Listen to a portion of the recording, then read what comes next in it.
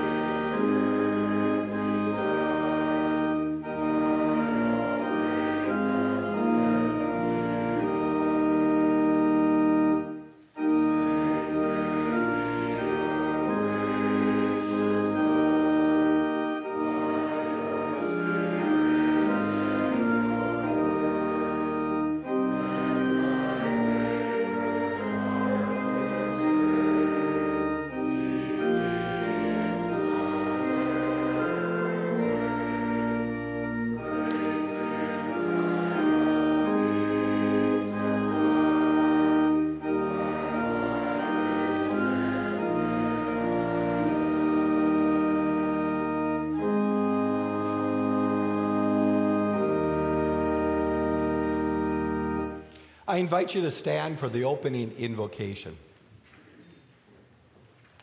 The grace of our Lord Jesus Christ and the love of God and the fellowship of the Holy Spirit be with you.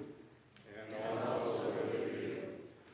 We have come into the presence of God, who created us to love and serve him as his dear children. But we have disobeyed him and deserve only his wrath and punishment. Therefore, let us confess our sins to him and plead for his mercy. Merciful Father in heaven, I am altogether sinful from birth. In countless ways I have sinned against you and do not deserve to be called your child. But trusting in Jesus, my Savior, I pray, have mercy on me according to your unfailing love. Cleanse me from my sin and take away my guilt. God, our Heavenly Father, has forgiven all your sins. By the perfect life and innocent death of our Lord Jesus Christ, he has removed your guilt forever. You are his own dear child. May God give you strength to live according to his will. Amen. In the peace of forgiveness, let us praise the Lord.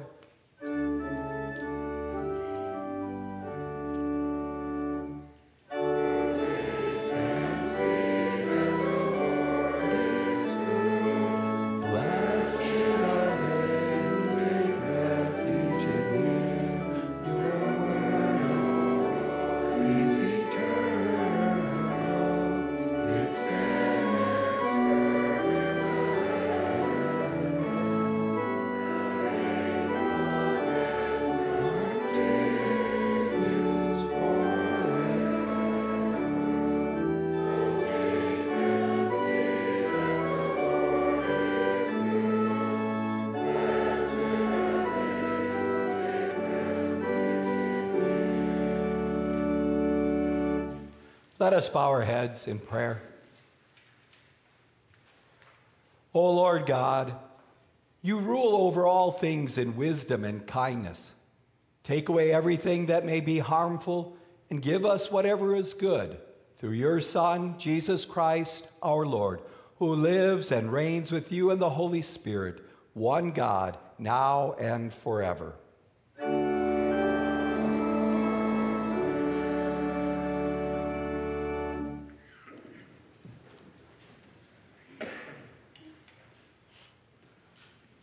Our first scripture reading this evening is found recorded in the Old Testament book of Deuteronomy, chapter 11, verses 18 to 21, and also verses 26 through 28.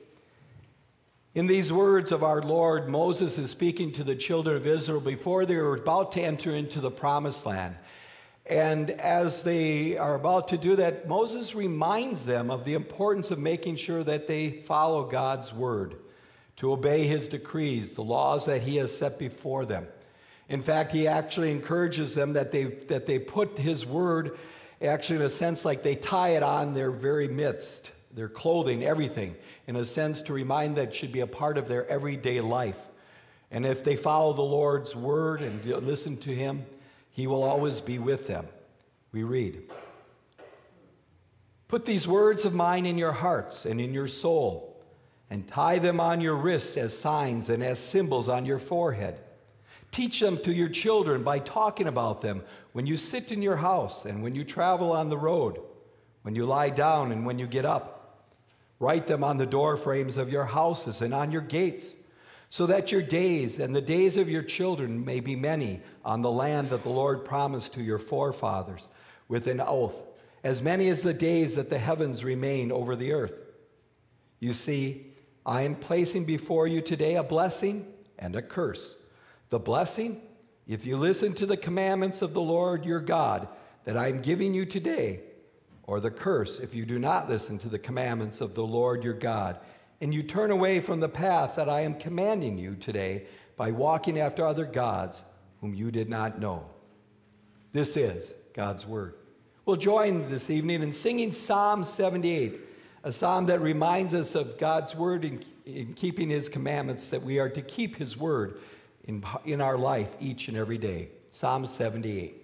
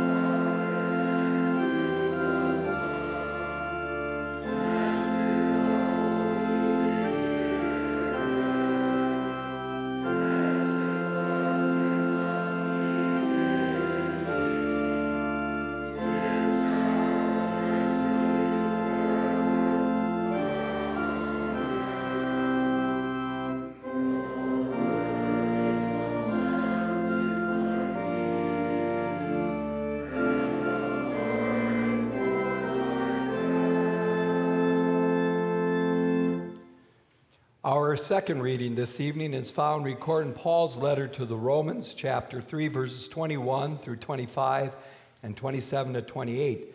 These words will also be the basis for our sermon this evening. And in these words, we are reminded that you and I enjoy God's grace, that is his undeserved love. And in that love, he has given to us the comfort and the assurance of forgiveness and life that we have through our Lord Jesus Christ. And that is ours simply through faith in him. But now, completely apart from the law, a righteousness from God has been made known. The law and the prophets testify to it. This righteousness from God comes through faith in Jesus Christ to all and over all who believe. In fact, there is no difference, because all have sinned and fall short of the glory of God, and are justified freely by his grace through the redemption that is in Christ Jesus, whom God publicly displayed as the atonement seat through faith in his blood. What happens to boasting then? It has been eliminated. By what principle? By the principle of works? No, but by the principle of faith. For we conclude that a person is justified by faith without the works of the law. This is God's word. Alleluia. Your word is a lamp to my feet and a light for my path. Alleluia.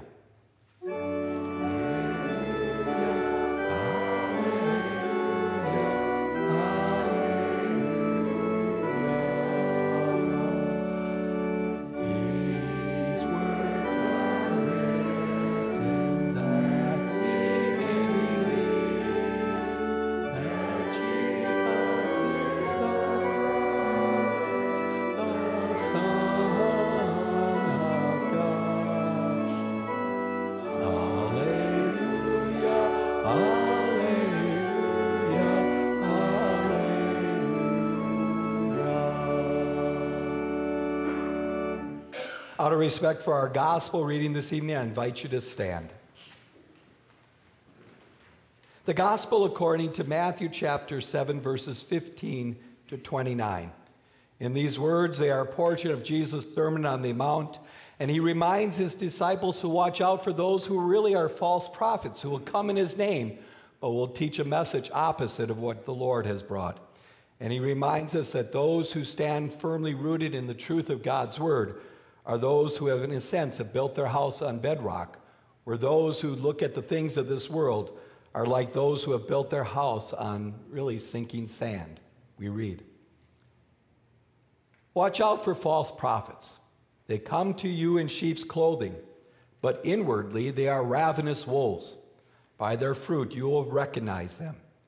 You do not gather grapes from thorn bushes or figs from thistles, do you?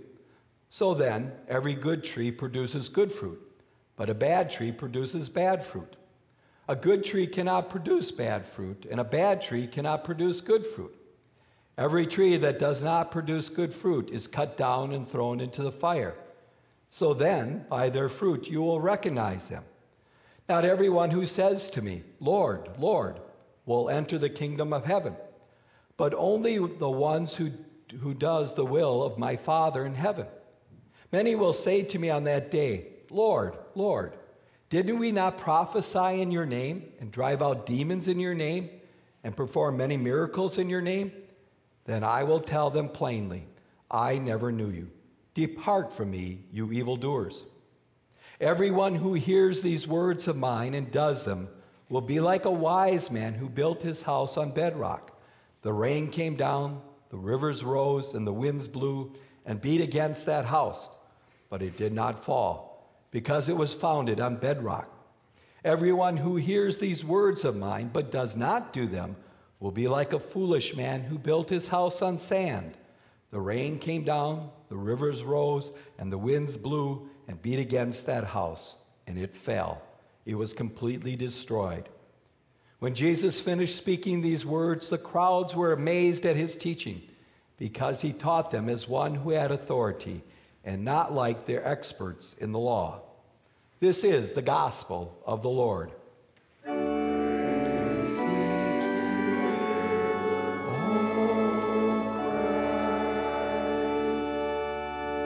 You may be seated as we sing our next hymn, By Grace I'm Saved.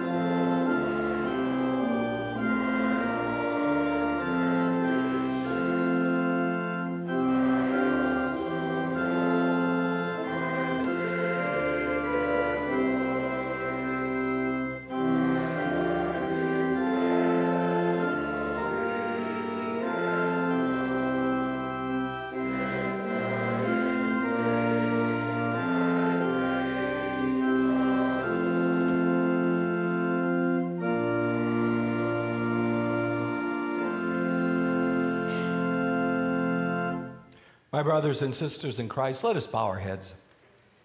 Dear Lord, may the words of my mouth and the meditation of our hearts be pleasing in your sight, our strength and our Redeemer. Amen. As I mentioned, the words for our sermon this evening, our second reading there, Paul's letter to the Romans. We've heard those words, so I'll not read them again. My brothers and sisters, I want to start out this evening by sharing with you an event in the life of Jesus that illustrates in many ways what most people think when it comes to eternal life. In other words, to getting to heaven. And we can even at times find ourselves thinking along the same lines as we look at this event in the life of Jesus. It's just a very natural response to being human beings. And the event was this. A young man approached Jesus one day, and he came up to the Lord and he said, "Lord, teacher, what good thing should I do that I may have eternal life?" His question really is one that I think in all ways everyone asks in one form or another. What do I have to do to get to heaven? How do I have eternal life? And do you know what Jesus' answer was to this young man? No, he did not say to him, "Don't worry about it. You don't have anything to do. I got it covered."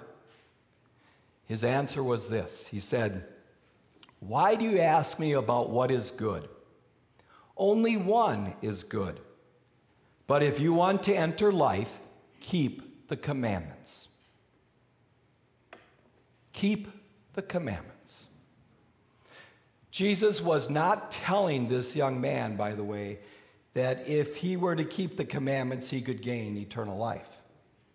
Rather, he told them this so that he would come to the realization that he was imperfect, that he lacked the goodness, the perfection, the holiness that is necessary to have eternal life.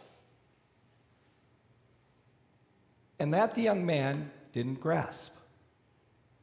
You see, the young man thought that he had kept the commandments perfectly. He had talked to Jesus, says, "Well, which one? I've kept, you shall not kill, you shall not steal, you shall, and he'd gone through them. He said, "I kept all those. So what more do I really need to do? I'm good." But then Jesus made it very clear to him that he was not. He lacked the goodness that was necessary when he told him, "If you want to be perfect, go, sell your possessions and give to the poor, and you will have treasure in heaven." This the rich young man could not and would not do. And so he walked away from Jesus. You see, he was made to realize that he didn't love God with all his heart, with all his soul, with all his mind. He was not perfect. And afterwards, the disciples turned to their Lord and said, "Lord, who then can be saved?" And Jesus' answer to his disciples is really the key. Because he told his disciples, with people this is impossible, but with God all things are possible. When it comes to eternal life, what you and I cannot do, what is impossible for you and I to do, God has done for us. And it all has to do with God's amazing grace. So you see, that's really the key. God's grace, God's love. That's the answer. Because it is in his love, God has done everything for us what we cannot do for ourselves. Eternal life. Going to heaven has nothing to do with us, but everything to do with God himself and his amazing love for all people. To understand this, to grasp the significance and the incredible love that God has for us and the gift of eternal life that he has given to you and to me in that love, I think we first have to come to the realization and to the understanding that we are completely removed from the equation. We have no part in it. It's not God plus us. There is no us in that equation. You see, God does not love us because we first loved him. God does not shower his love on us because we're deserving of that love. Not at all. No, God's grace, His love, as the Greek word agape indicates, is undeserved. It is given despite us. Agape, undeserved love. If you and I look at what we deserve, it's not God's love. It's not His mercy, it's not His compassion, but rather His righteous judgment and punishment. And that's why the Apostle Paul goes on in these words that he wrote to the Romans and said to them, in fact, there is no difference. There's no difference between any and everyone. And that is this, because all have sinned and fall short of the glory of God. We have all come up short. Eternal life requires perfection, complete and total righteousness.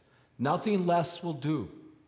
We cannot say that our goodness, our righteousness is, it's good enough. It's better than others. Or it's close enough, I may be just off a little bit. Doesn't that count? Not at all. It's all or nothing. Either we are good and perfect and righteous in and of ourselves, or we are not. And the sad truth is, we're not. There is no one who does good, not even one. And we're no exception to that rule. Adam and Eve saw to that when they openly and consciously rebelled against God. That one act of disobedience by them has become our act of disobedience. Their DNA of sin has been embedded into our DNA. We are no less sinful than they. We are no less deserving of God's righteous judgment and punishment than if we ourselves ate from that tree of the knowledge of good and evil. And there is nothing we can do to alter that fact. As Paul says, for all have sinned and fall short of the glory of God. Let me ask you this. Who is a good person? What makes a person good? Do you consider yourself to be a good person? And if so, on what basis? But before you get too carried away with that thought, let me ask you this. Think about something. Each of you will have a different thought in mind, but think about this. Picture in your mind something so horrible, so disgusting, so revolting that it makes you sick to your stomach thinking about it. Every time you think about it, every time you hear about it, every time you see it, it sets your blood to boiling. It makes you be filled with rage and anger that you want to lash out and destroy the very thing that upsets you. You cannot accept that repulsive, disgusting thing no matter what. It doesn't matter who does it or what it is. It just sets you your blood curdling and makes you sick. Have you thought of it? What that is? Well, you know what it is? It's you. It's me. You see, you and I are the repulsive, horrible, disgusting, revolting thing that God sees because of our sins without Christ. We're an abomination to God.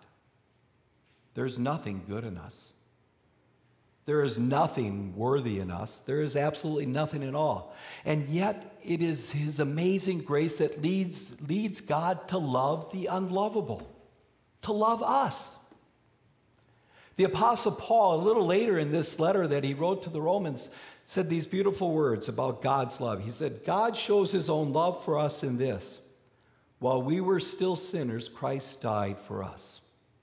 While we were still that horrible, revolting, disgusting thing, Christ Jesus died for us. God's love is not in response to our love for Him. It's not in response to something that we have done for him. God's love is purely a response, an action on his part to us, separate from us. It has nothing to do with us. And well, I know that. And well, you know it. I know for myself I'm not deserving of that love. I know for myself I fall way short of the glory of God. There's nothing good or righteous in me. I know for myself that I do not deserve that love of the Lord, but rather his righteous punishment. But I'm very thankful by the grace of God. I also know the amazing love that he has for me. A love that he has for you, a love that he has for all people, so that what did he do? He came into this world and he died for us. God's amazing love is ours, simply because of what Christ Jesus has done for us, and not what we have done for him. That's why Paul goes on in the very next verse when he says we all have sinned and fall short of the glory of God, and goes on to say this. He says, and are justified freely by his grace through the redemption that is in Christ Jesus. That's God's grace. And what an amazing word that is, grace, love. A word that is so comforting and reassuring and peace-rendering to hear in our ears. In fact, one person defined God's grace with this phrase. They said, grace is this: God's riches at Christ's expense. Taking the first letter of each of that word, making the sentence. God's riches at Christ's expense. And how appropriate and fitting that definition is. You and I are the benefactors of God's love and forgiveness. Why? Because God the Father made his Son, who knew no sin, to be sin for us, so that in him we would become the righteousness of God. Christ died for you and me, not to make us better Christians, but rather to make us Christians. He died for you and me so that he could remove our sinfulness from us and clothe us instead in his righteousness. Without Christ's sacrifice, without Christ taking our sins, our sinfulness upon himself and suffering his Father's wrath in our place, without Christ bearing with himself in the grave our guilt and rising again, we would be forever condemned before our Father in heaven. But we're not. Because God in his grace did for us what we cannot do. He redeemed us. That is, he brought us back from the soul-destroying slavery of sin and made us alive in Christ Jesus. What he did for us is ours through faith. Simply believing, trusting that what God did is ours. Faith trusts in that. And even faith itself is a gift of God's grace. And through faith, we know that we are justified. As a little boy defined it, just as if I'd never sinned. That's what it means. Or maybe to think of it this way. I know a few of you are old enough, some of you are not, but do you remember the old mimeograph machines that when you used to have to make copies? You didn't have a copier that you could just put that type thing on and ran off or anything else. You had this mimeograph machine where you first have to type out a stencil and then carefully put it on that roll, on that machine, and then hand crank it, or if you're lucky, you might have an electric one, and then it would print off copies. Well, I'm old enough to know that because when I started in the ministry, that's how I did the Sunday bulletins each week, with a mimeograph machine. And I have to tell you, I was a horrible typist. It's very slow, mistake-ridden. But I was thankful to the Lord for the wonderful invention of whiteout. Those of you who are old enough know what I'm talking about. For all you young folks, that's the delete button on your computer, where you can make a mistake and you just hit delete or backspace. Well, whiteout is that wonderful little tool that when you type the wrong letter, you simply just took a little whiteout, covered it, and then you could type the correct letter. And that way, using that whiteout, I was able to run off a clean bulletin. But if you were to look at my stencil, it was practically whited out with all the mistakes I'd made. You see, that's really what Christ has done for us. He has whited out all of our sins, all of our mistakes. He has completely removed them. And they've been completely removed so that what God sees through Christ Jesus is you and me covered in Christ's righteousness. Our sins have been whited out. God sees a perfect printed page. He sees us as if we had never sinned. That's God's grace in our life. And that is what you and I have through Christ Jesus. And it is ours through faith.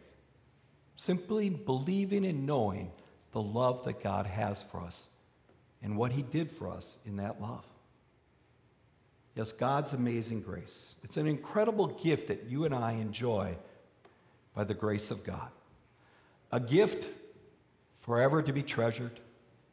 A gift forever to be thankful for. A gift that he has bestowed upon you in your baptism. A gift that he continually gives to you through the Lord's Supper and through his gospel message, his word of forgiveness. Yes, God's grace. It truly is amazing. Amen. Please stand. And may the peace of God, which surpasses all understanding, keep our hearts and minds through faith in Christ Jesus. Amen. Let's join and confess our faith in our Lord with the words of the Apostles' Creed. I believe in God, the Father Almighty, maker of heaven and earth. I believe in Jesus Christ, his only Son, our Lord, who was conceived by the Holy Spirit, born of the Virgin Mary, suffered under Pontius Pilate, was crucified, died, and was buried. He descended into hell. The third day he rose again from the dead. He ascended into heaven and is seated at the right hand of God the Father Almighty. From there he will come to judge the living and the dead. I believe in the Holy Spirit, the holy Christian church, the communion of saints, the forgiveness of sins, the resurrection of the body, and the life everlasting. Amen. You may be seated. Normally at this time we would be having our offering to be taken, but again, just to try and follow some safety protocol, there are offering plates at each of the entrances. Some of you have already done it before the service, but you may also leave your offering there in one of the plates after the service.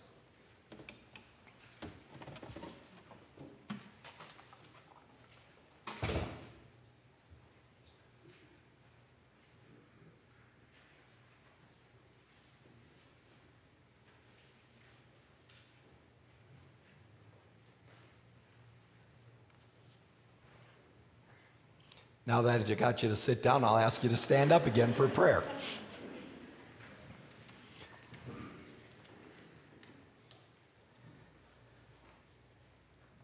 O gracious Father, Son, and Holy Spirit, how great is your love for all mankind. In your love for us, which we did not deserve, you came into this world and became one with us, so that through your life of perfect obedience that we could not live, you lived. And through your death, the death that we rightfully deserve because of our sins, you have set us free from the wrath of our Father in heaven. You have given to us the comfort, the joy, and the peace of forgiveness that we have through you. And it is ours simply by faith. Believing and trusting in what you did is ours. Even that faith that we have is a gift of your grace. Oh Lord, we can never thank you enough for your great love for us. But we ask that you ever fill our hearts with the same love so that we will love one another as you have loved all people. So bless us and ever keep us in your grace until that day you come again in glory to bring us to our eternal home in heaven. And also, dear Lord, we come to you with thankful hearts for your love that you have showered upon Todd Gross, the son of Ralph and Esther Gross, who needed, well, in a sense, you could say almost emergency surgery to have his gallbladder removed. We are very thankful that all went well, and now ask that you will bless his recovery here at St. Joseph Hospital. We ask that you'll each day help him to regain his strength, and that no complications arise, and that before long he will be able to leave the hospital and join his family. In the meantime, give him the comfort and the assurance of your abiding love and presence each and every day. And also, dear Lord, I personally come to you along with my wife Linda in giving you great thanks and praise as we celebrate our 40th wedding anniversary this coming weekend. Accept our heartfelt thanks for all the blessings that you have bestowed upon us. As companions, we have journeyed through life together. We have loved and consoled and supported each other. But most important, by your grace and your blessing, we have grown closer to you. By your grace, you have also blessed us with a Christian family, and we've been blessed with being able to raise our children in the knowledge of your love so that they too know you as their Lord and Savior. We have also learned forgiveness and unconditional love from you, and your word has been a lamp to our feet and a light for our path. May we keep your word truly close to our hearts so that we remain committed to each other and especially to you, and ask for your continued blessings upon us. And so, dear Lord, we pray this to the glory of your name, and even now join together in the prayer that you have taught us. Our Father, who art in heaven, hallowed be thy name. Thy kingdom come, thy will be done on earth as it is in heaven.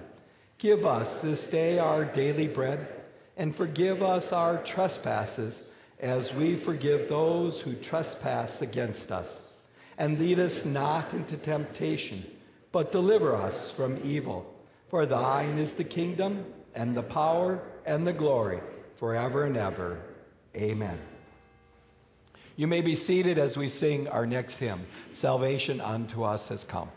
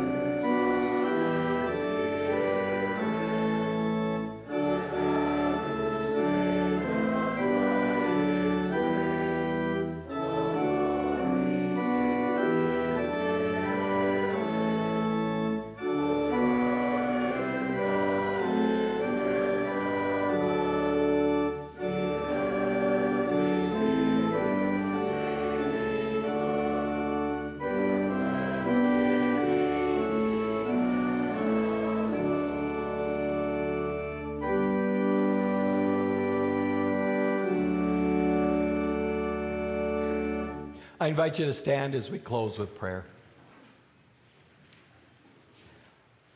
Almighty God, we thank you for teaching us the things you want us to believe and do. Help us by your Holy Spirit to keep your word in pure hearts, that we may be strengthened in faith, guided in holiness, and comforted in life and in death.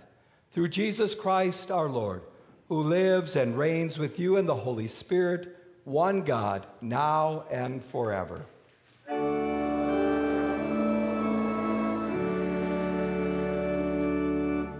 Brothers and sisters, go in peace. Live in harmony with one another and serve the Lord with gladness. And the Lord bless you and keep you. The Lord make his face shine upon you and be gracious unto you. The Lord look upon you with favor and give you peace.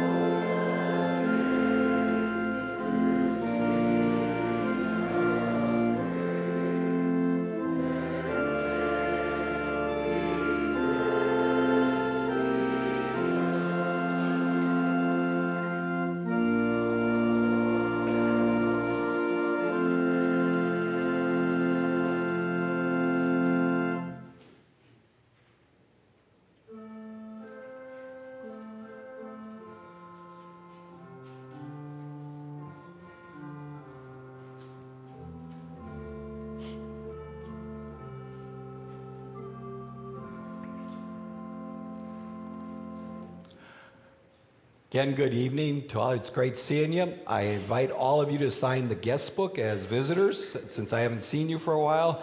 I probably have forgotten your names, so I will be standing up here. You can refresh my memory and introduce yourself once again. That's what happens when you get old. Anyways, God's blessing. It's great to see you here this evening. Be safe and have a wonderful weekend. Look forward to seeing you next week. Take care.